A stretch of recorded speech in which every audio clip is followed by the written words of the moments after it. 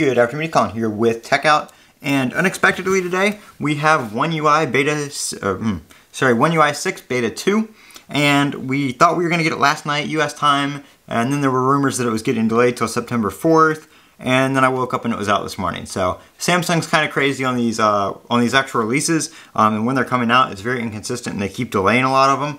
But here we are with Beta 2. I'm going to show you show you guys some of the changes, some of the fixes, and just overall what is new. So first off, let's hop into settings here, and I'll actually show you this first feature in settings before we get to looking at the other stuff. So far this is only working in settings. I haven't gotten it working in any other apps or third-party apps or anything like that. And that is the Android 14 back projective gesture. So when you swipe back here and hold it, you can see that you get to see the page that it is going to go back to when you swipe back, and then you can release and go back to that page. For whatever reason, that is only working in certain subcategories of the settings app here. Like I said, it's not working in any third-party apps right now. I'm not too sure why that is. You do have to have that setting enabled in developer settings as well for that to work. So just a feature that is coming, it looks like. It looks like Samsung is going to support that. But of course, it's not fully baked in yet here in Beta 2. So hopefully the next beta, and when Android 14 actually releases to the public, we'll see a lot of those third-party apps start getting updated for it and released. So we're just going to go over here to some of the release notes. So we do have some new features in the Samsung Health app, such as new home screen, custom water cup sizes, stuff like that. Just a few new features and a look on the Samsung Health app. Sorry if my phone's moving a lot, my camera's off to the side, so I'm kind of holding it across the table here. We have some new camera feature, which I'll show you here in a second. A new app called Studio, which is a video editor that is now built into One UI 6. So you can do video editing and stuff right on your phone, which for somebody with an S23 Ultra and that S Pen, you know, plenty of power with that Snapdragon 8 Gen 2, that's going to be pretty nice. Plenty of RAM on this phone for something like that. Samsung Pass has some new updates.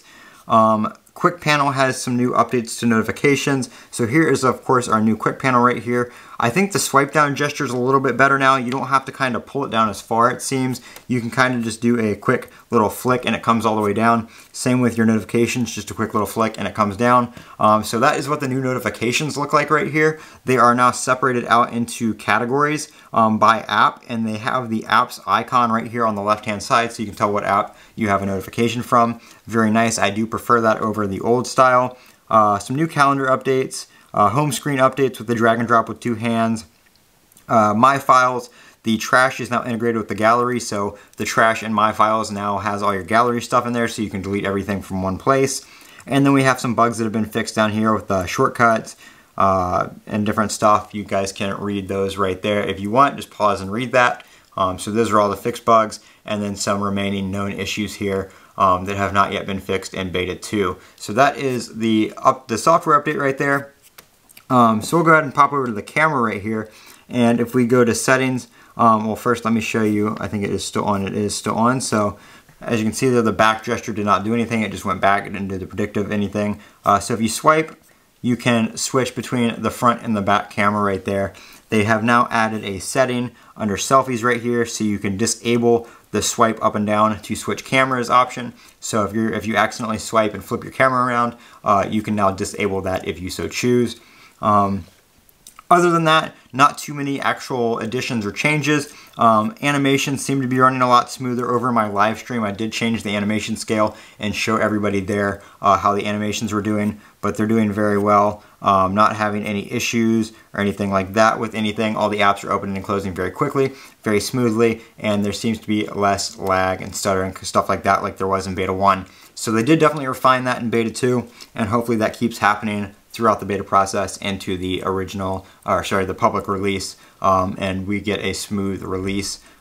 Would be very nice. But everything's running very well so far. I just installed this about an hour ago, so I don't have anything to report on battery life yet. But of course, I will do a follow-up update after I've used this for a little while, and we'll go over the full performance and battery life in that video. So make sure you are subscribed so you don't miss that. And this is, like I said, One UI 6 Beta 2 on the S23 Ultra, and I'm calling the Techout. Over to comment, rate, and subscribe. And as always, have a great day.